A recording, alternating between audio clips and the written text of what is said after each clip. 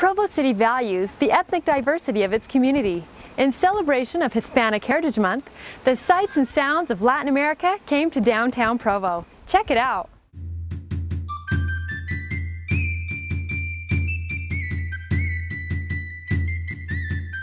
Well, the Festival Latinoamericano is something that started about 9 years ago. And the basic idea was of integration. We wanted to integrate our Latin community with the Anglo community.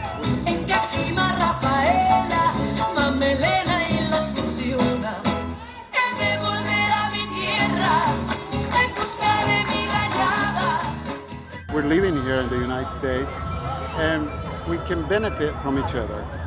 You know, the Latinos can benefit from the Anglos, and back and forth. We have great culture, music, food, and all those kind of things.